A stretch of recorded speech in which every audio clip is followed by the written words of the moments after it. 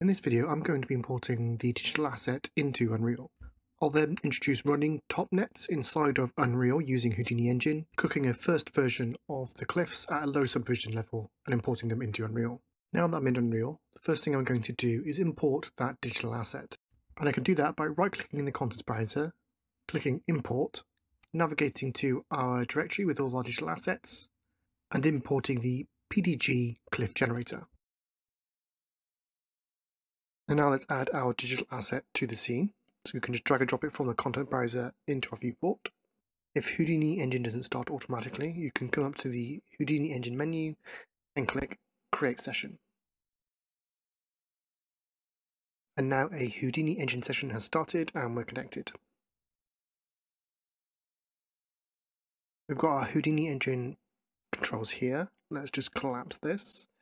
And here we've got some controls for our top network. So under top network, here it lists our top net node. Currently it's called topnet 1. We'll actually change that so that's something more recognizable. And let's continue to scroll down.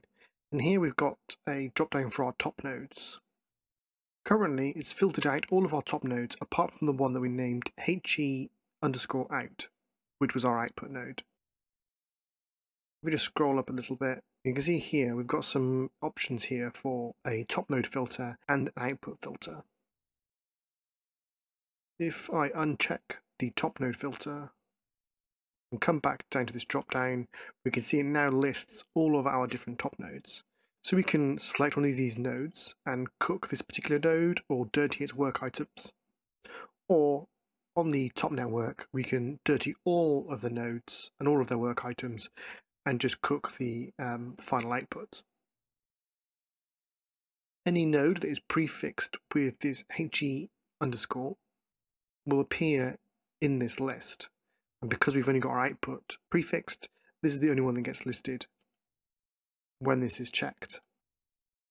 When a node is prefixed with HE_out, it will automatically be selected by default, which is what's happened here. It has selected by default our output node.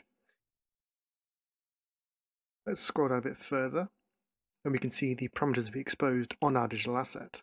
I've also just noticed that our working directory is currently set to $hip, and I want to change this. I want to output our files to our source content folder in our project. Rather than change that here, I'm going to change it in Houdini so that becomes our default. So let's come back to Houdini. Let's give it some more space and just come inside our PDG digital asset. Is that topnet node? Let's rename that. Call this top cliff generator. Now open our type properties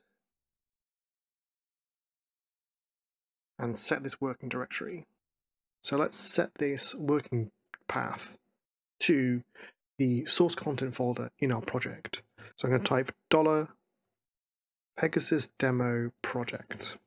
And that's taken me to the path that I set in the Houdini package. And the source content folder mirrors the contents folder inside our Unreal project. And any files that get ported into Unreal, we're storing in a directory that mirrors our contents folder inside Unreal. So if I come into Pegasus, Landscape, Cliffs, and click Accept, I'm going to build all of our files into this directory. So setting up a package allows us to create a path variable that is common between Houdini and Unreal. That way I can cook a digital asset in Houdini or Unreal and they both cook and load to the same directory. Let's come to that parameter in our type properties window, which is under cook controls, work directory, right click and copy defaults from node and hit apply. There we go, now we can see that's the default value. I'm going to right click, save node type. Save that change to disk and come back to our digital asset, up to the Houdini Engine parameters and click rebuild to re-import and rebuild our digital asset. And let's have a look. Our top network is now updated its name, so we can see it's called Cliff Generator, and if we scroll down a bit further, our working directory has been updated to our source content folder. Now I'm ready to test baking this digital asset. To speed things up, I'm going to reduce the subdivisions to 0, and then also increase our threshold from 1000 to 10,000. Let's come back up to our top network controls. Before I hit cook, I want to talk about a few of the other controls we've got here.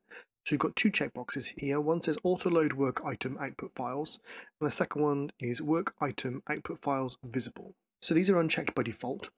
If I was to click cook node now, it will cook the outputs, save the results to disk, but it won't load them into the Unreal scene. I'll have to click this button here that says load work item objects, and then it will load the results into Unreal.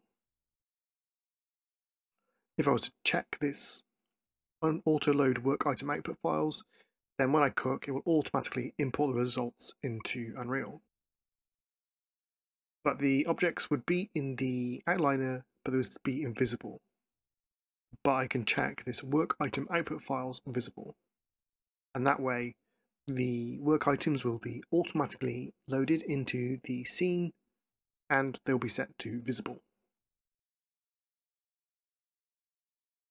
If I was to hit cook now, it would cook the results, load the work items into my Unreal scene, and it would save the results into this temp directory in the Houdini Engine folder.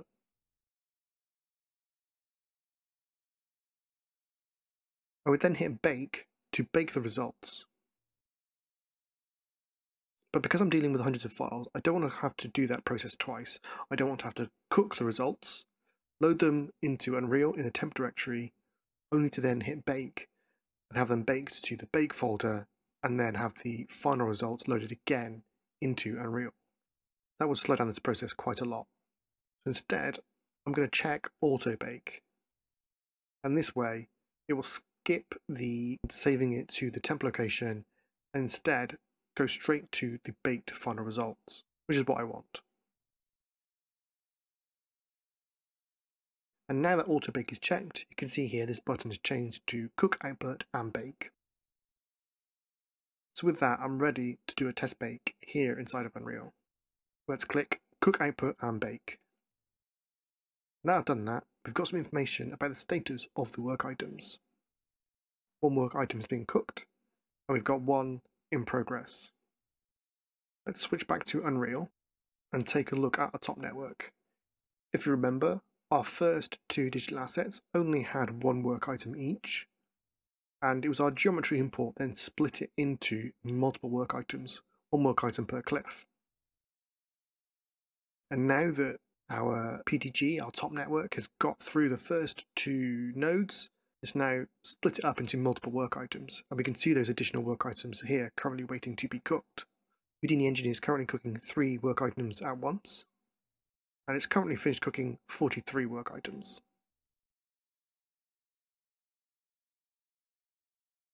And we're starting to see now that some of those cliff sections have finished cooking and have been outputted to BGO files.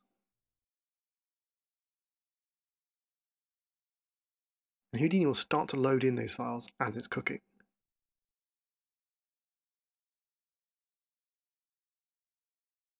Let's take a look inside our source content folder, where our geometry is being cooked to. We can see we've got these subfolders here now that have been baked by our digital asset in Unreal. And here you can see those subfolders that have been generated by the Houdini Engine as it bakes our digital asset. Let's just come inside this cliff tile split.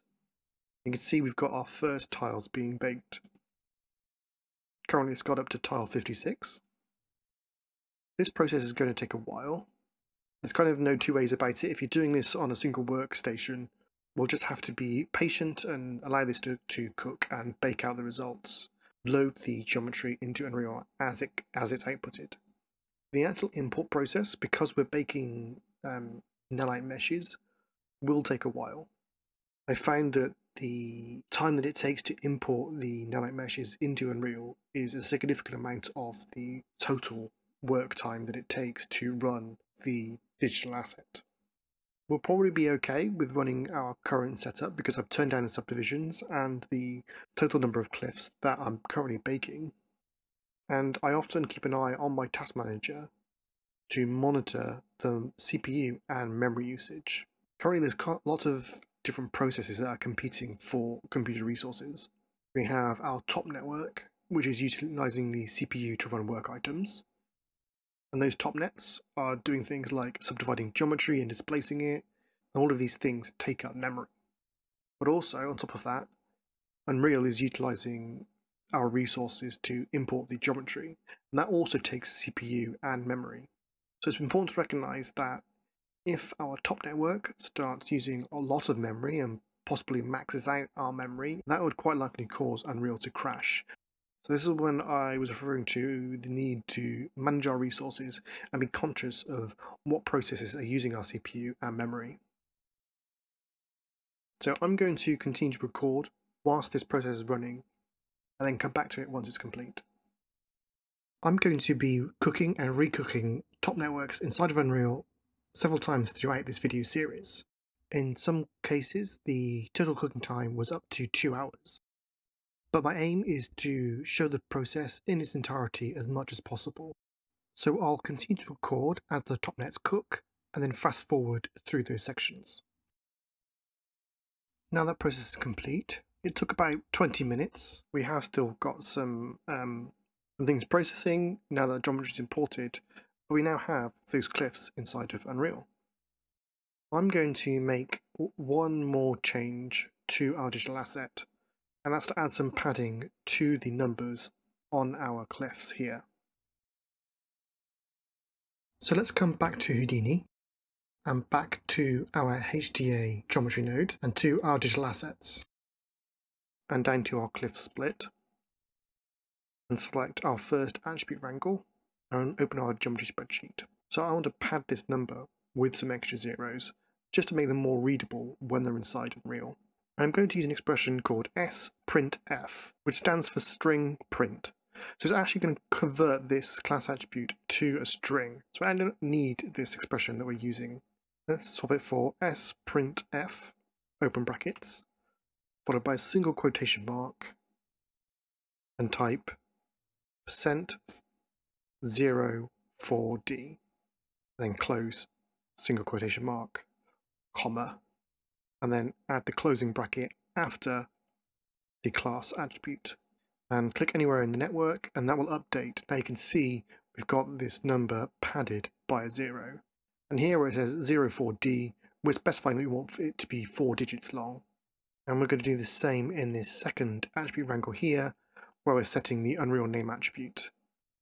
Replace this expression with sprintf, open brackets, quotation mark, %0, 4D, and then close that quotation mark, comma, and then we've got the closing bracket after the class attribute again. Click anywhere in the network and see if that's updated. I've misspelled this. I put an uppercase D instead of a lowercase d. Let's change that. There we go. That's now working correctly. We've got it padded with 4 zeros. Right click here, save node type, and come back to Unreal. So I'm going to delete these cliffs because I want to rebake them. So let's delete those, as well as coming to our content browser and deleting all of these as well.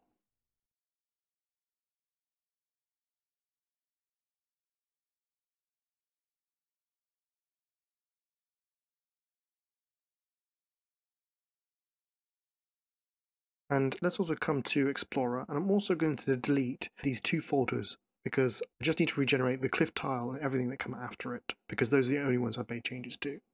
So let's delete those. And on our digital asset, let's scroll down and let's click Cook, Output and Bake again. Houdini Engine doesn't need to cook the previous steps, it just needs to cook the last 2 steps. So hopefully this should be quicker than the first time we baked it.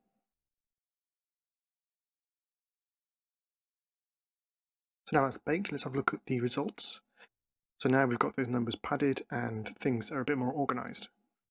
Look at the contents browser and we can see we've got that number padding on our static meshes.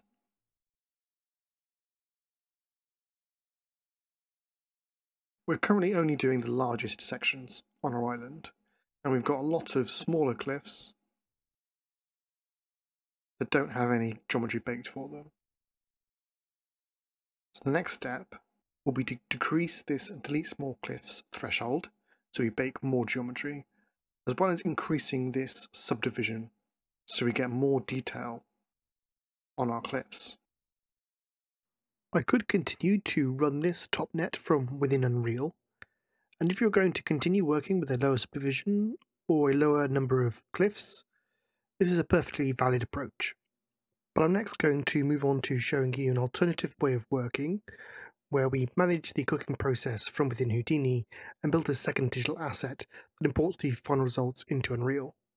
If you want to generate a lot more cliffs and increase the subdivision level, then this alternative workflow is very important, and I'll explain why in the next video.